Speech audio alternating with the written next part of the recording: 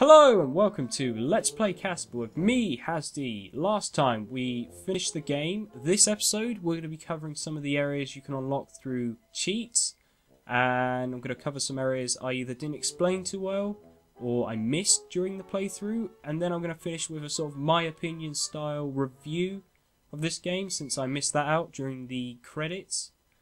So let's get started. I'm going to start with the cheat, which unlocks new areas. So if I come up here, you can go into any room and use this cheat. It's just I'm coming up here for convenience sake, since it's right here.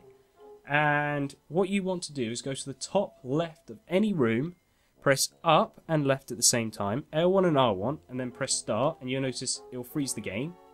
Then you want to press down and right, R1 and L1, and then it will unfreeze the game.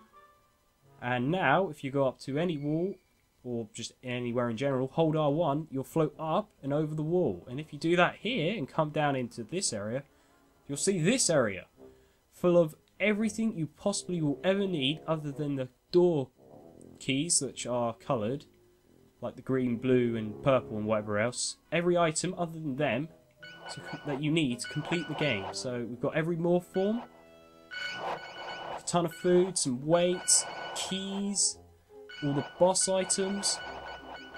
So yeah, if you can't be bothered to play through most of the game, you can come here and grab these. So that's pretty cool that they added that. It's a nice touch, I like that. And then if you float back down here, you can go back down to the other area. But hold on, let me just show you some things. Like you can float around.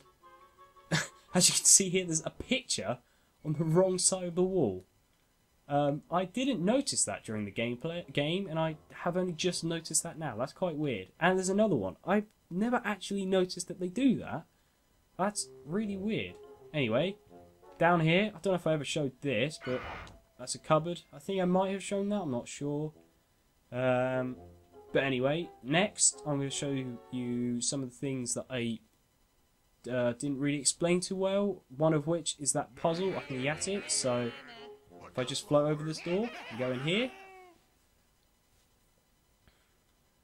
and then down into here, I'm going to go to the secret room we covered in the 10th episode, I think, and explain that puzzle. Since then I have managed to figure out, well, I didn't figure out, I found out the solution to this, how it works. So if I go in here, press X to move this out of the way again. Change back, Casper. Yes, you can! Change back! Fine, I'll float. Float over here. Change back.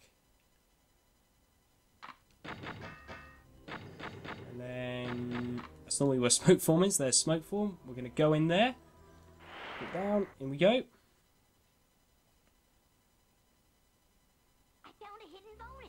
Here we are. Broccoli again. Bananas, whatever else. I'm not picking everything up again. So anyway, here's that puzzle that I was talking about. This one that I didn't know the solution to when I came to record it, but I do now. And I was right that these gold pieces are part of the puzzle. Basically, the way you solve this puzzle is take these numbers and convert it into binary. So 52 is actually 110100 in binary. 2 is 10, and 10 is 1010. You're probably asking yourself, that's not the solution at all. How is that the solution? And the answer to that is that you have to then use those numbers, and then you've got to remove one of the zeros from the end of each number. So now it's 11010, and then the next line is just 1. Then the line under that is 101. But still, if you go over here and put that in, you'll get 1, 1, 0, lag, 1, 0, lag again.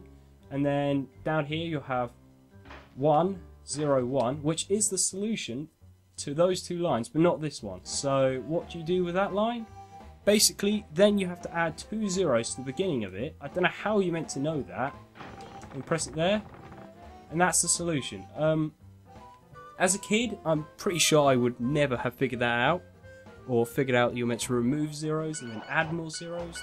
it just seems highly ridiculous. And how anyone worked that out, they must be a genius. So, but anyway, that's that solution. Gonna move on to another thing, which I managed to miss twice twice during the playthrough, which was a suit of armor which unlocked a vent.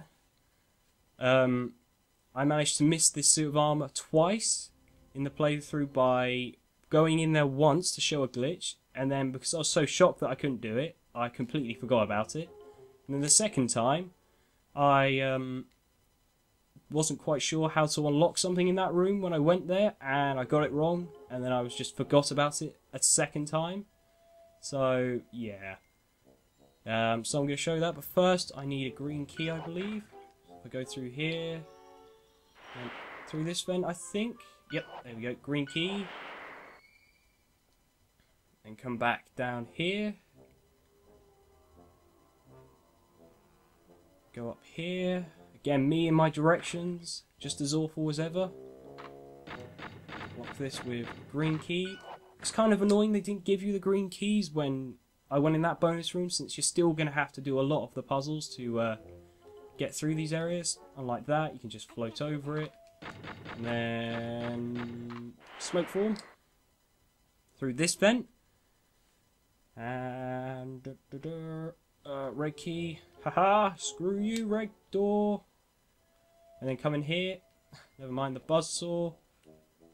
And then this is the room. This suit of armor. I managed to miss this single suit of armor twice, which is ridiculous. So I'm just going to show you this. Smoke form through the vent. Gives you a switch, some gold, some sandwich. That basically just moves the suit of armor again, because it goes across the door, and then that switch moves it back. Yeah, that's all I wanted to show there. It's just that I've missed that twice, and it just seems a little ridiculous, so I decided I'll show it. And, oh my god, I've gone out the, well, anyway. Now that I've shown those two things, I'm gonna give my sort of opinion review of this game, so I'll just probably float over some of the areas, just show some stuff off while I do this, so let's get to it. Yeah, basically, this game, I thought that the gameplay was, even though it was really simple, it was just lots of switch puzzles, and it got a bit repetitive, it was actually really fun, and I enjoyed it quite a bit, actually. Music and graphics, pretty good for a PS1, and to be honest, they didn't need to be any better than what they are, because for a PS1 game, you know, you don't need anything better than this, to be honest. It served its purpose, and it just works. The length of the game, it's about 4 hours without a guide, so, you know, it's not a long game, but again, it doesn't really need to be much longer than that, because, you know, to be honest, if it was longer, the switch puzzles would get repetitive, the gameplay would get repetitive, it would just get boring after a while, so to be honest, I think that's about the right length, so that's alright. What else? Oh yeah, and even though this is a licensed game, so it was a game based on like a cartoon or film or something, it's still pretty good for a licensed game, mainly because it doesn't rely on the storyline of the main show so much, more that it's got its kind of own storyline to follow. So that's pretty good, and to be honest, it's pretty good for a PS1 game in general, so I'd give it probably about 7 out of 10 for a PS1 game.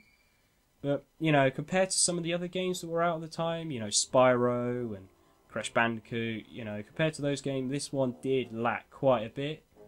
But for a licensed game, it's pretty good, I will say. I've probably said it's pretty good several times, so you can probably tell how good it truly is. So, yeah, I think that's all I have to say on this.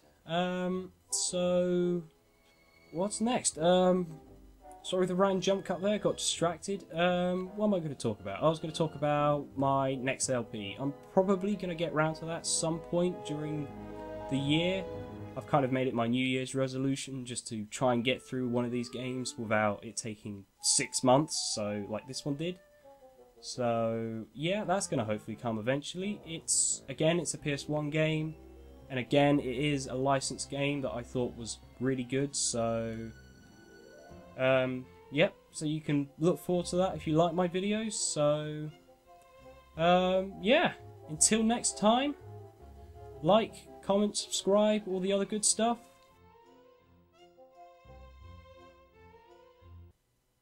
Hello and welcome back again for a second time this episode. Probably wondering what's going on now. What's going on now is that I've managed to record the whole of episode 7's commentary twice and forgotten that I did. Therefore, I've got a load of content which I never used and wish I did, since it's a lot of empty space filler, which can be kind of funny, but I never used it, so here we go, here it is.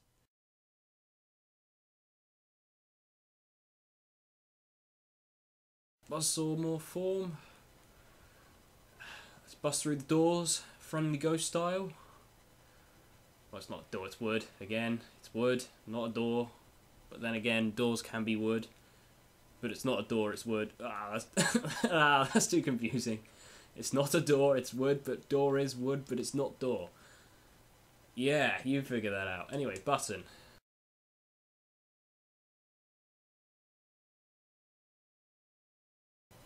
The backtracking.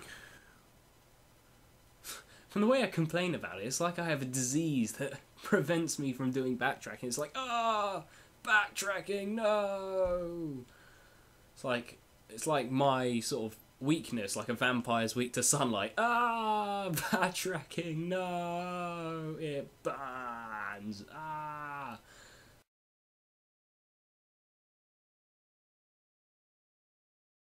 What can I talk about? Oh, I know what I can talk about. A mechanic. In the game, you saw that, or you may have noticed that the items that you use in the boss fights, they just completely disappear when you use them. So, earlier, when we borrowed Kat's perfume and Dr. Harvey's camera, and he said, yeah, we're definitely going to return them. We can't return them because apparently using them once has completely destroyed them. So, yeah. Okay. Not so friendly now, are we? Apparently Casper does not understand the meaning of borrow.